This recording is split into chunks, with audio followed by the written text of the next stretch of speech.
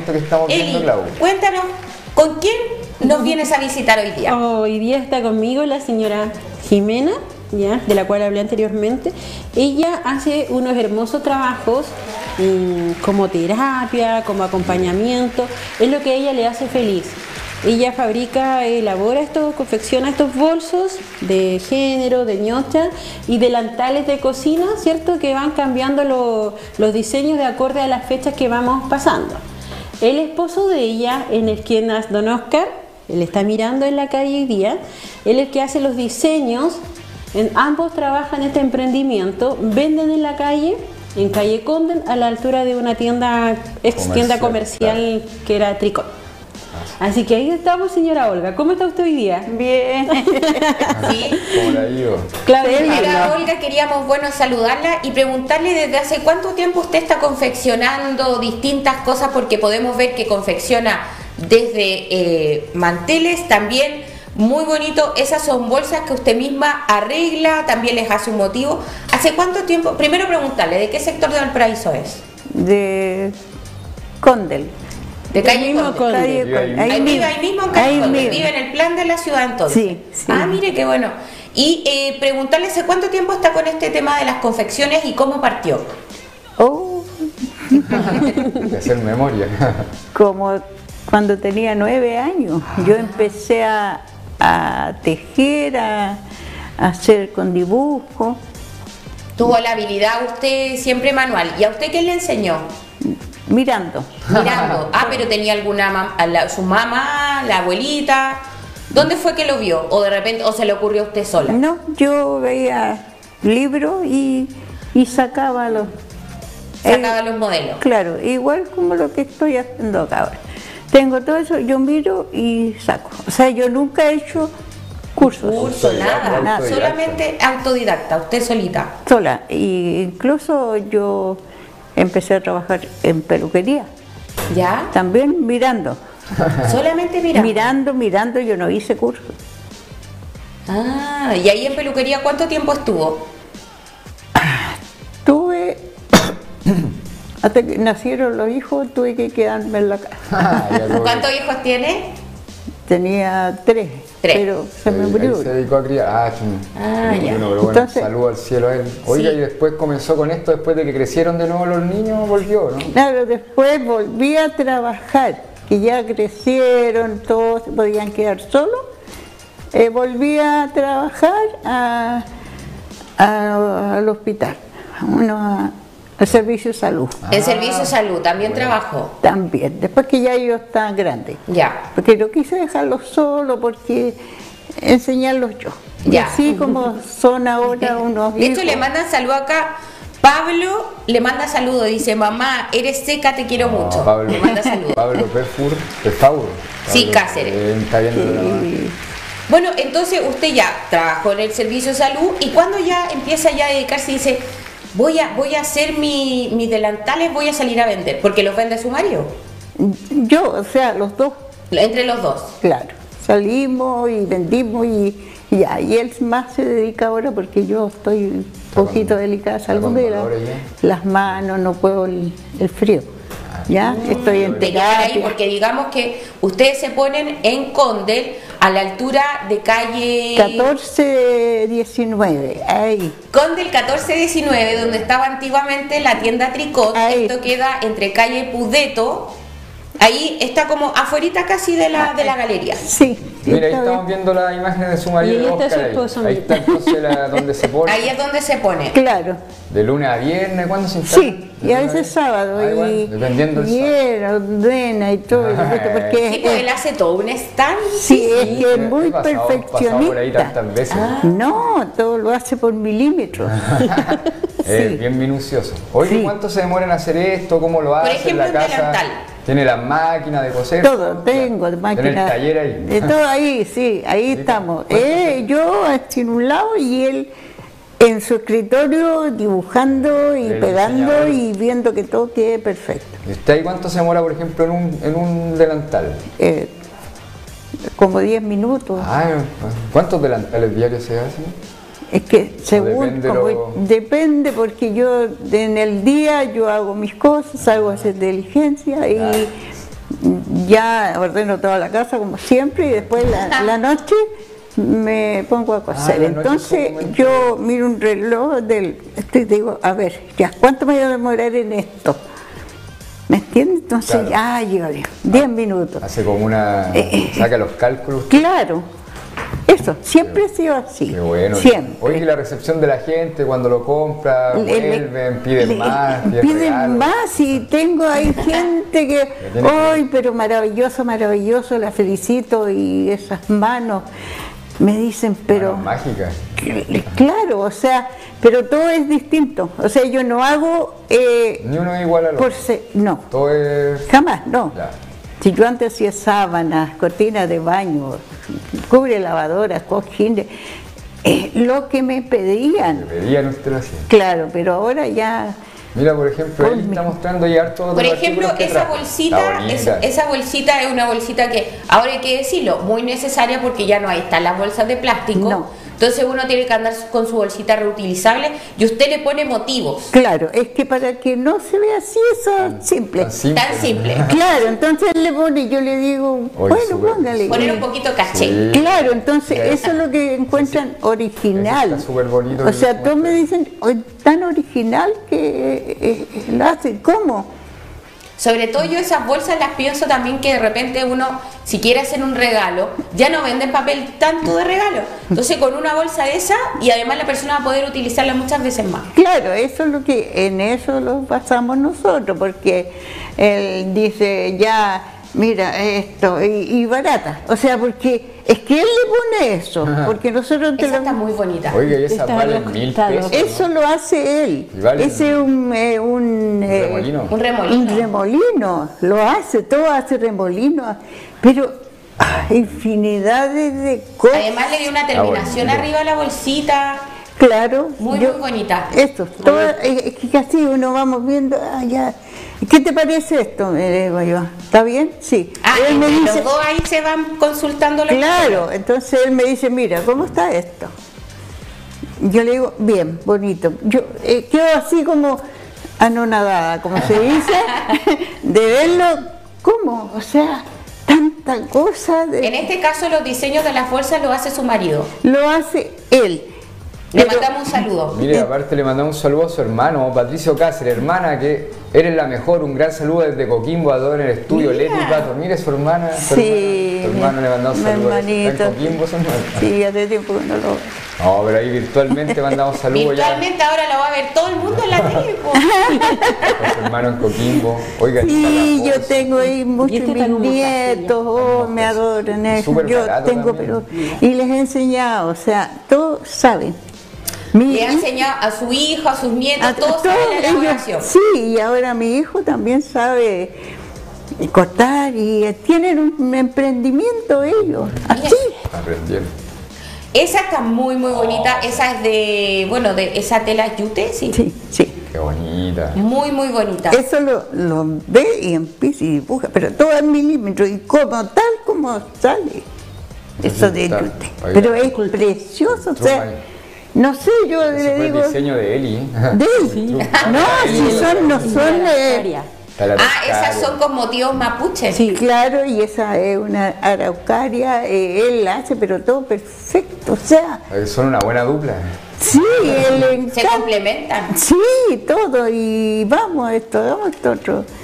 Sí, pero... Porque hay personas que no les gusta. Entonces, hacemos. Bueno, y ahí también tiene usted también decoración para el baño. También, todo eso lo sacaba yo así, mirando. Y saco.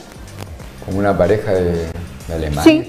Sí, como de alemanes, como Hansel y sí, claro, un estilo Hansel. Sí, eso y cortinas de baño, las pecheras, ahora saqué una nueva, que mirando la hice, que me la pasaron, unas pecheras con bolsillo al tiro. Al tiro la sacamos y él la sacó al tiro, sacó el modelo, todo. Bueno, sí, buen diseñador tiene. Sí, buen diseñador y es todo al ojo. Sí, al ojo, ¿no? Sí, a todo. Oiga, y bueno, ¿y los precios? Las bolsitas ya las veíamos. Mira, tienen hasta... Esa es una cortina de baño. Sí. Qué bonita. ¡Ay, qué bonita! Que va con el juego también de los... Claro, todo así. llegar a instalar, ahí tiene arriba también esas terminaciones para ponerlo en la ducha. Súper bonita. Por ejemplo, un juego de baño, ¿cuánto sale? 15. 15.000 pesos. Y compone de la cortina, los artefactos, todo. Esa es para poner en la taza, sí, para poner en el estanque, para poner el confort, le vi. Todo. Para vestir completamente el baño. Claro, y esas están hechas así, con acolchado, todo así, pero 15.000 pesos. bien reforzado. Para que no se eche a perder nunca. Claro, porque la gente me dice, ay, ¿qué pasa? No, mi hijo, se nota que está muy bien cocido. Cocido, que no se les va a hacer tira. A mí no me conviene hacer, yo les decía hacer muy... La publicidad. Claro, entonces... Esto no es como lo que venden los chinos, esto dura harto. Claro, porque te le hacen... Yo misma me compro una vez, se le hace tira. Sí, o se rompe. Y si yo veo que quedó así, no, descoso y coso de nuevo. O sea, esas son las terminaciones. Y entre los dos decimos, no, está mal, le quedó mal. Y yo, me muestra, mira, esto puede ser así, ya póngale esto. Ponga esto con este color y así, los colores. Usted y su marido van diseñando sus creaciones. Claro, y el control de calidad. No, pues sí, es que así es. No, sí, así es. Todo, por eso le digo, todo lo hago. Es que yo de años que soy así. ¿Cuántos años llevan de matrimonio ustedes? Ya perdió la cuenta ya. Ya, claro. Se casaron jóvenes, ¿no? Sí. Como a la antigua que se casaba joven la gente. Sí. Qué bueno. Mira, ahí está Don Oscar, de hecho estamos viéndolo ahí. Ahí Don Oscar y bueno... Sí, no, está viendo la foto. Pregúntale entonces, juego de baño 15.000 pesos, los delantales ¿a cuánto los tiene? 2.500. 2.500 pesos, distintos motivos. Ahí estamos viendo uno de Chile, que inclusive la chinita que está bailando tiene la blondita en su... tiene la blondita en su vestido, son pequeños detalles. Sí, yo en otra le puse el pañuelo. El pañuelito. También, colgando así. Y al guasito igual. Oiga, ahora que vienen las fiestas patrias, le han pedido mucho de eso. Lo están comprando. Han llevado para el extranjero. Sí, sí, buen regalo. Vuelven y se llevan. Un señor me llevó 6. No, vuelvo para Suecia. Sí, que para distintas partes. Hasta allá ha llegado su trabajo, imagínate. Está en Europa también su trabajo. Sí, incluso me dijo, le vamos a mandar las fotos cuando ella se lo ponga allá en Italia. Sí. Europa ya está la señora. Sí, pero ya digo yo, allá van a ir sus trabajos porque es precioso y vuelven. Y hay una persona que me compra siempre y está llevando, para todos lados, Ese es un bolso, pero no alcancé a terminar. Es bueno para verlo, así. Este es un bolso que se pone aquí, es como estilo playero. Origami le llaman eso. Ya. Entonces ese bolsito está hecho, está bueno, así, esto todavía no está terminado, pero ahí se puede ver y es como cruzado. Claro, me ha puesto que no así. Y todos me dicen, uy, pero es inmenso. Dice, cabe harto.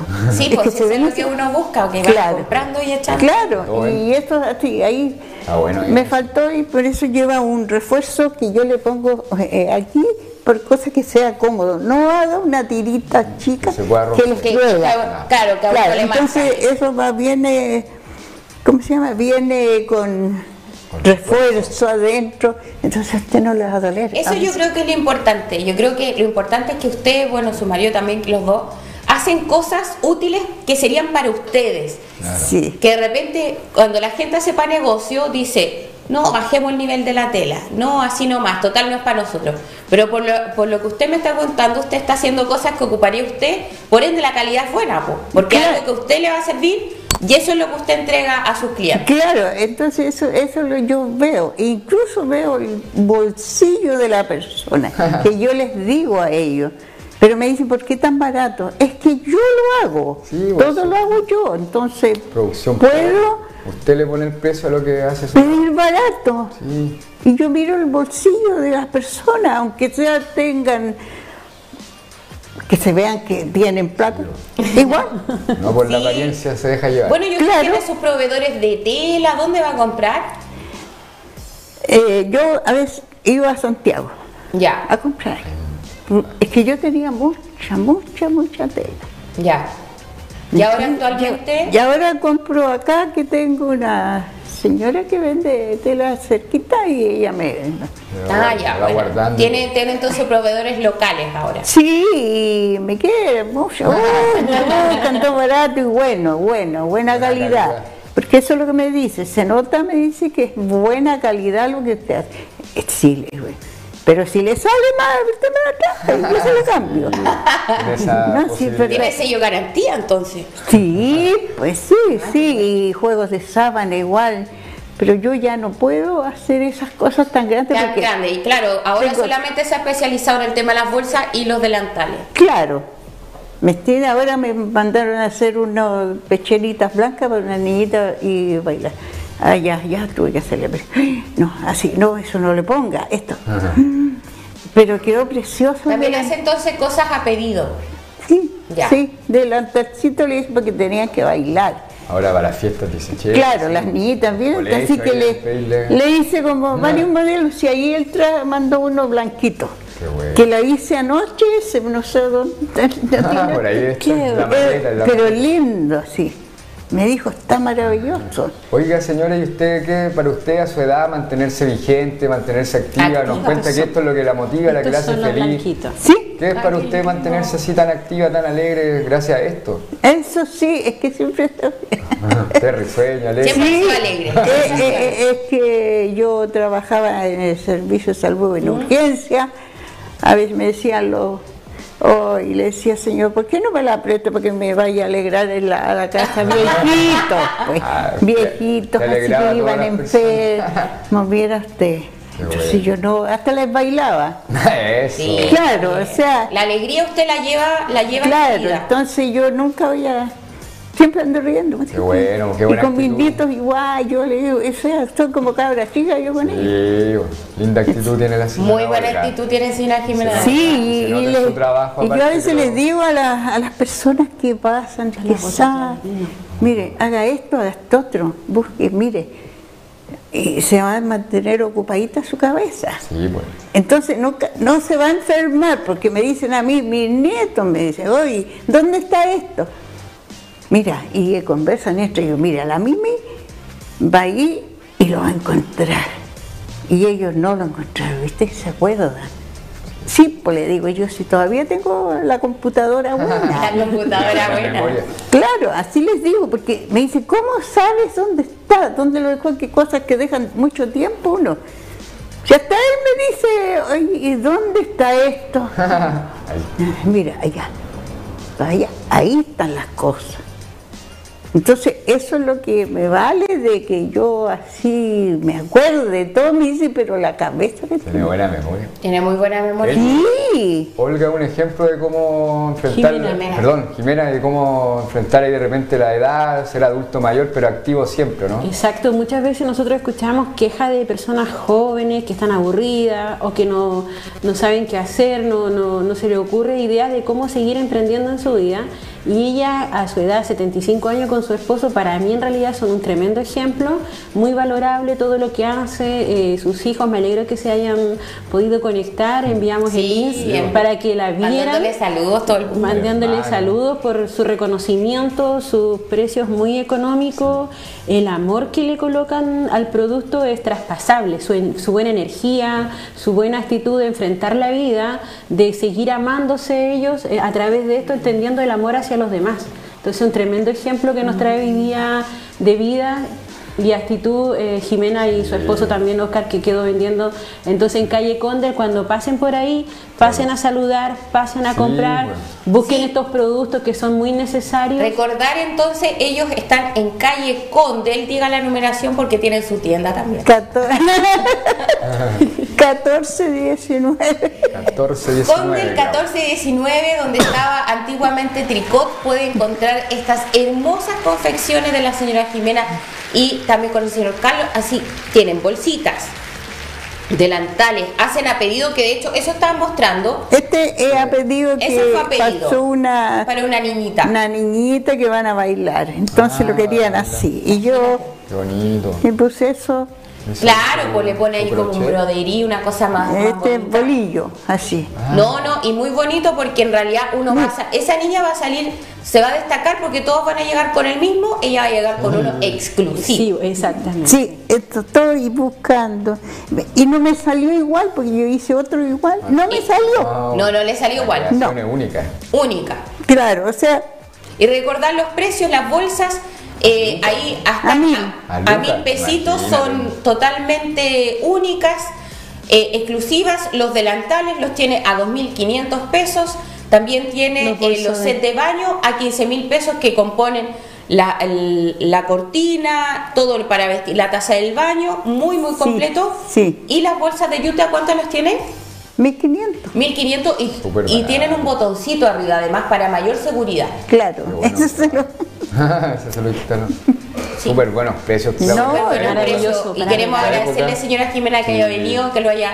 Estaba media nerviosa, espero se le haya quitado la presentación. Es muy bonito verla a usted trabajando. Yo había visto a su marido trabajando ahí en calle Condel, pero uno no se imagina todo el trabajo que hay detrás. Agradecer a la Eli, que siempre anda ahí pendiente de todos los emprendedores de la calle, así que queremos agradecerle que haya venido hoy día. Y bueno, mande saludos, la están mirando. ¿Algún mensaje para toda la gente de Valparaíso que la conoce? A su familia. A todos, pues que pasen al local y ahí los vamos a atender. Muy buena. Ahí los voy a atender y a veces cuando puedo regalo. Sí, también. Sí, también vendía dulces. Pasan niñitas, tome. O a veces ve la señora y yo veo que no puede. Digo, tome, en serio. Sí, llévelo. Eso. Sí, porque yo lo hago y yo puedo hacerlo. Así que pero así me abrazan y la felicito, me dicen, la felicito. No, de verdad yo la felicito. Estos son la gente de Valparaíso. Lo que hizo Valparaíso muy grande es gente como usted, señor. Hasta Eli se emocionó, sí, mira, se emocionó con la historia porque de repente uno me dice cómo está ahí con su enfermedad, su bastoncito y el frío, porque me duele a veces. Entonces ahora... Sobre todo ahora que ha habido tanta lluvia. Claro, entonces yo no bajo porque me quedo arriba, porque son muy grandes los dolores que me dan. Pero ahora es súper importante, porque llamamos a toda la gente que nos está mirando, les dijimos que dónde están ellos. Están en calle Condel, afuera de Tricot, donde estaba antiguamente Tricot. Se pone ahí don Carlos, pone todo su despliegue con sus delantales, muy bonito todo. Tocando los días, váyanse, saquen de ahí. No, de hecho lo ideal sería ver de alguna forma que ustedes pudieran tener algo más fijo, de repente bajo techo. Ahí vamos a preguntar con gente de la municipalidad que tenemos de desarrollo económico. Se puede consultar cómo los podemos ayudar para que tengan un local, algo por último bajo techo, algo así de la municipalidad. Así que para que pueda pasar. El horario APP que ustedes están ahí en Condel, ¿desde qué hora la gente los puede encontrar? De las 9 de la mañana él baja a poner sus cosas y todo hasta las 3:30, porque me dice porque yo antes estaba enferma, entonces él ya dijo hasta las 3:30 él sube. Ya. Pero no me deja bajar él ya, porque hasta que me mejore bien, porque me decían a mí, pero ¿cómo está ahí con el frío? Sí. No, decía yo, traigo mi tecito. Eso. Y me lo tomo y me río y converso con la gente. Con la gente, claro. Y las ayudo, les digo a esto, otro, y les explico cómo las hago, las cosas. Y le digo, hágala, si quiere yo le ayudo, le saco el modelo, gente así para que, y si quieren vender, yo les hago. Así, sí, no. En ese sentido yo he enseñado a mucha gente, porque ¿qué no he hecho ya? Peluquería, de todo. Peluche. Cuando yo trabajaba en la posta, yo hacía, los jefes me decían, no, haga nomás. Y me ponía en a hacer peluche. También. Tiene mucha habilidad manual. No, ¿se pasó? Me encanta eso. De nuevo la está saludando su hijo. Mamá, te quiero mucho, vamos que se puede. Eli, ¿qué fue lo que te emocionó? Cuéntanos también, que te vimos ahí lagrimear, ¿te recordó algo, alguna historia? O ver el esfuerzo ahí de la señora a su edad. Yo creo que más que nada el esfuerzo, o sea, me quiebro un poco, pero es que veo mucha gente de verdad quejarse en la calle a veces. Sí. Sí. Y cuando tú ves a alguien así, con tantas ganas de vivir, de hacer cosas, tiene algo muy maravilloso. ¿Verdad? Y eso se palpa y eso me emociona un poco. Es verdad. No, yo soy sensible a eso. Estamos todos muy emocionados. Yo creo que entre los baños dulces, amargos y todo, y el olor y todo, quedamos muy a flor de piel. Sí, estamos muy sensibles. Hay que agradecer eso. Hay que tirar para arriba. Usted le quiere Valparaíso, usted, su imagen, su figura, Valparaíso tiene que ser. No, y yo me dice, no, ¿y usted qué edad tiene? Hoy que se ve. No, si parece. Digo yo. Sí, no, yo tengo 18. Sí. Ya, pues me dice, hace tiempo que tenés 18, me dice mi hijo. No, si es verdad, le digo yo sí. Y bailo y me ven por ahí bailando así. Sí, eso es lo que a uno Es que eso es lo que hay que hacer ahora, ¿para qué vamos a andar quejarnos de que no? Hoy yo le digo, mira, esto.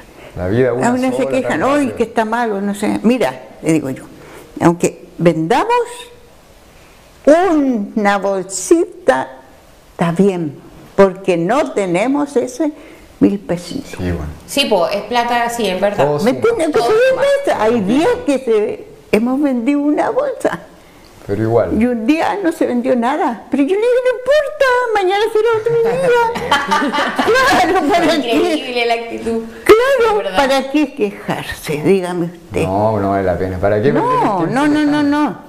Yo tengo jubilación de palidez. Y no escucho, entonces siempre ando buscando y no me quejo. Qué bueno. Y me llega. Yo hasta hice lavado, yo daba pensiones cuando joven. Con mis hijos salíamos a repartir, hacía que iba a entregar los negocios, así, y con mis bolsas, aquí al hombro. Siempre hacía aguerrida entonces. Sí, no, y me dicen todo, ¿qué te falta que hacer? Ladrillo. Así, siempre le digo yo, sí, pues, hay que hacer eso. Igual la hace. También. Igual la hace. Sí, pues yo y cementar y hacerle. No hay que hacerle al negocio. Si la gente que quiere trabajar, se puede. Se puede. Se puede. Porque yo veo jóvenes y pidiendo. Yo le digo, mira cómo ando yo y estoy trabajando, salgo con mis bolsas. Salgo ahí, así nomás, vamos. Vamos que se puede. Vamos que se puede, como dijo Vamos que se puede. Eso me dice mi hermano que tengo, yo me dice, pero yo te admiro con tanta cosa que tú has pasado. Todos la admiramos. No, y lo mejor de todo, que gracias Eli por traernos esta historia, como decíamos, lo hemos visto, todos los que andamos a pie por Valparaíso, lo hemos visto usted, ahora sabemos la historia, ahí con Pablito a ver cuando los pasamos a visitar, para verlos ahí, así que muchas gracias. Ahí lo esperaré ahí con un tecito, un cafecito, alguna cosa. Yo me llevo un termo cuando bajaba así y les convidaba a los a ver si ahora cuando mejoren los días vuelva a bajar, po. Sí, es que le gusta, me dice, si le preguntaban a él por mí, es que está enfermita, ríe. Entonces, y además igual ustedes se entretienen conversando con la gente ahí. Claro, los dos, pues después salimos, ya hay que hacer algo, ya vamos los dos. Y anda con de la mano, me llama. Yo le digo, si yo no soy niña chica. No, te puede caminar sola. Sí, yo estoy muy agradecida de ustedes también. Muchas gracias. De que yo siempre soy así, no. Bajo perfil. Bajo perfil. Claro, y lo digo de repente trabajo. donde vengo, yo tengo así, pero no me gusta.